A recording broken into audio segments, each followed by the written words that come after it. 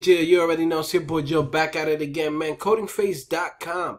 Listen, your boy's back. I done did it again. Listen, alright.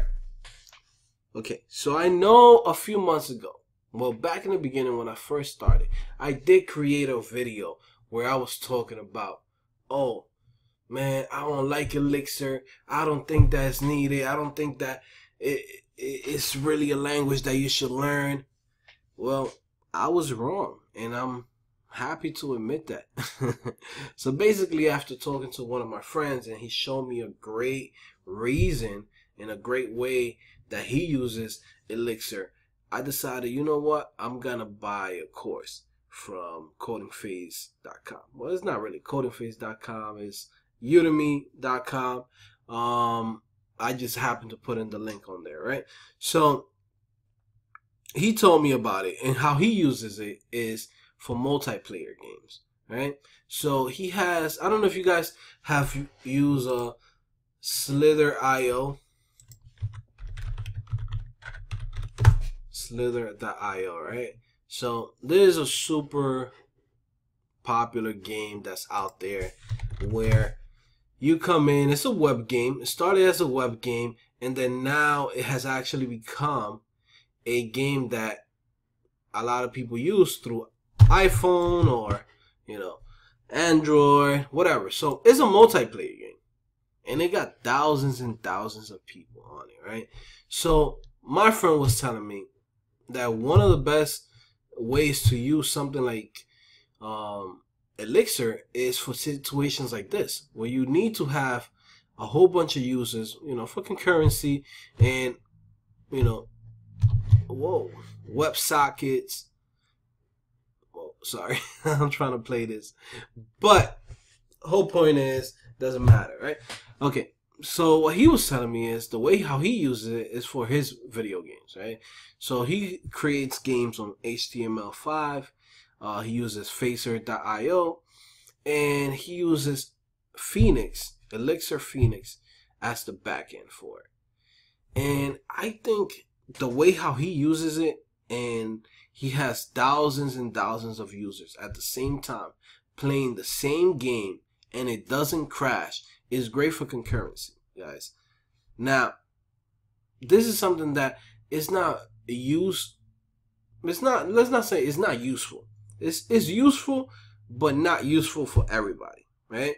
It's for special situations. Special situations like, let's say you have a chat room. Let's say you have something like YouTube's live chats, their super chats, or let's say Twitch, or like let's say something like Netflix, where you have thousands of people watching a video or a movie. I think it would be great, or, you know, something like Elixir, right? And it's pretty fast.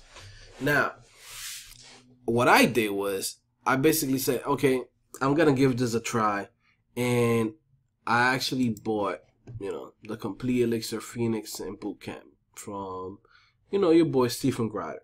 I didn't even notice this one. I didn't even notice that he already had created a course for this. And you know me, I buy all the courses that Stephen Grider got. I've tried all of them. I've done the React Native, I've done React and Redux, I've done the ES6, I've done the Mongo, I've done the, what's the other one? Oh man, Meteor. I've done so many courses from him that pretty much I said, you know what, if he's messing with it, then it means something. It means that it's a legit language, it's a legit framework, and it's worth checking it out, right? So after I took my time to actually go through this whole course, I built a blog. I created a blog with tags. I created a blog with a chat room, and I realized it's not that bad.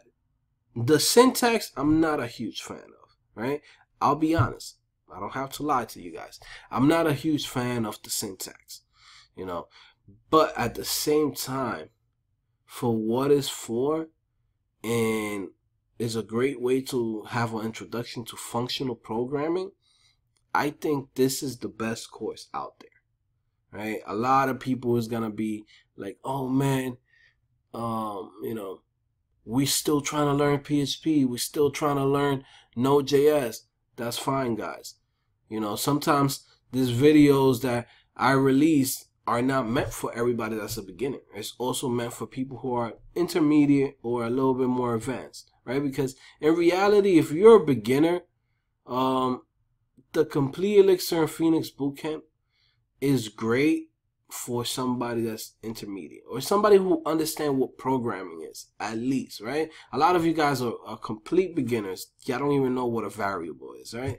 So that's why you have the Node.js Bootcamp, and you know, you have other PHP courses that I have on my description. But this right here, this is something special. This is something cool, because like the other day I was actually feeling like stagnant. I was feeling a little bored with web development, and that's why I've been using a lot of elixir-lang, because it basically pushes me to become you know, more of a critical thinker and creating something that nobody else has created, right? Now with Elixir, since it's functional programming, it's not object oriented, it's pretty much like starting from zero.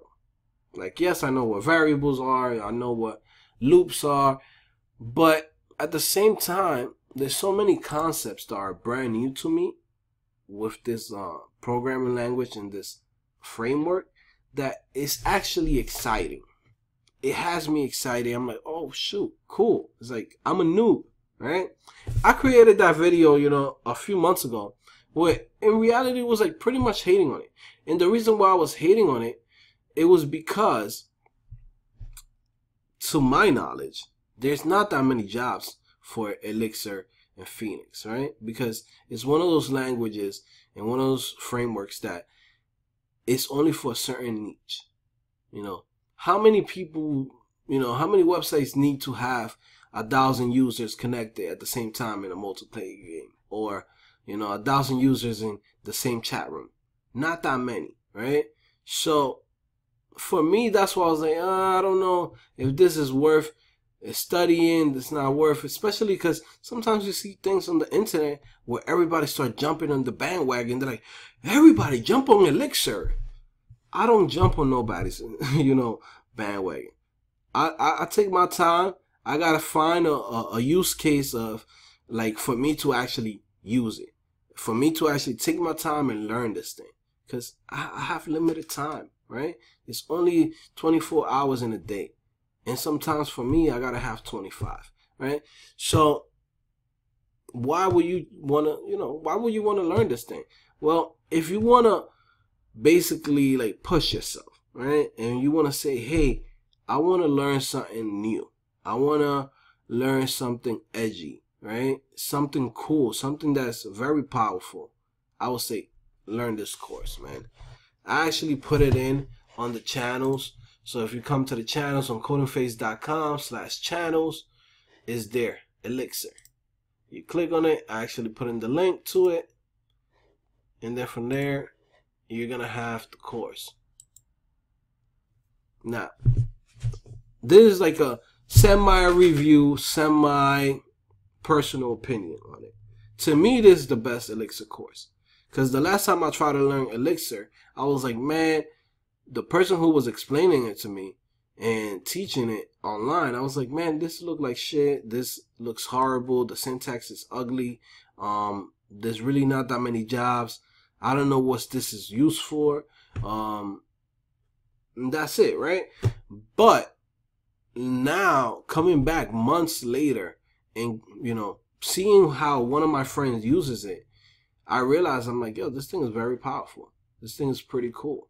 You know, plus it's the fact that it's functional programming, which is a brand new paradigm, is good, and it's a good way to push myself to go to the next level, right? Sometimes, you know, as a developer, one of the best things is that we always learning, always keep on learning, and we're like, you know, once we feel stagnant or something, we got to learn something else, because if not, it gets boring. So for you guys that are looking to learn something new and y'all looking to step it up this year, or even for beginners, you know, if you're a beginner, it's fine. You could take this course. It's not like you're not going to learn anything. You're going to learn a lot of the web. There's a lot of things in the web, like WebSockets, you know, things from Ajax, like freaking requests, you know, JSONs, you know, like a lot of stuff that a lot of courses don't go over, and they don't explain to you why they're important and how do they work, and HTTP protocols. Like, they don't explain those things, but Stephen Grider breaks it down. You know, he explains those things in an easy way, the money way, the blue cheese way. So I would definitely advise anybody that wants to learn Elixir or wants to push themselves this year to, you know, take it to the next level, because some of us, I really want to become engineers. I just don't want to become a developer, meaning just a web developer. A web developer is just some guy that comes in and does HTML, CSS, and JavaScript. That's all he can do. Now, for you guys, for the longevity of your career, you want to become an engineer, meaning you want to be able to pick up any language that's out there, any paradigm, any database, and be able to be dangerous with it. So there's a great introduction to that. So I would say, guys, check it out. It's going to be in the description. I'm going to put the link in the description to this course. It's going to bring you to this page. You know, the moment you click here, it's going to take you to the course. All right. Check it out. All right, guys. I'll see you guys later, man.